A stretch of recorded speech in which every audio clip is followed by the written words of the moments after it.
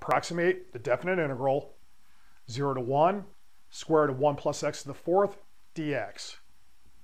We're going to do this using Maclaurin series for square root of 1 plus x. Now, no matter what you try to do with this, we're not going to be able to find a nice antiderivative in closed form.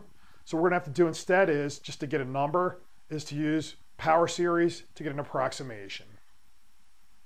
Okay, so to start out, we already saw the Maclaurin series for square root of 1 plus x starts out like this: 1 plus a half x minus an eighth x squared plus a 16th x cubed, and so on.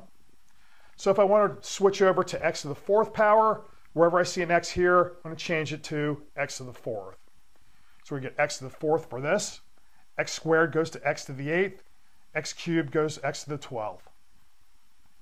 Now, I want to take the antiderivative. So for a power series, the way I take the antiderivative is just going to be term by term. So what do? We add a constant. The 1 goes to an x. We're going to add 1 to the 4, get a 5, flip it over, gives me a 10th, and so on for the rest. Now, we'll take this to be antiderivative going from, well, we can make it definite going from 0 to x, and then I want to get rid of the constant of integration. So you note, if I put in 0 for x, what we're going to have is a definite integral going from 0 to 0, and that's always going to give me 0 no matter what the function is. On this side, if I put 0 in, we're just going to get c, so that means c is going to be equal to 0. Okay, so let's put in 1 for x. That's going to give us this. And then we'll notice on the other side, we're just getting 1 plus a 10th times 1 to the 5th minus a 72nd, 1 to the 9th, plus, and so on. Now, when I see what comes out of this, we're going to note it's going to be an alternating series. If you go look at part 1a, you'll see the form of radical 1 plus x. That'll alternate after some point.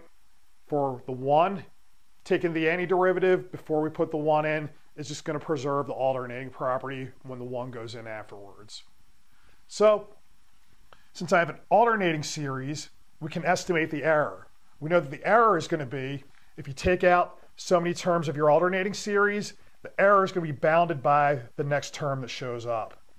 So, if I use the first 3 terms here for my approximation, the error is going to be bounded by this term here.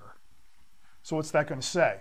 Well, I'm going to add these up. This is going to give us our estimate, 1.0861, repeating.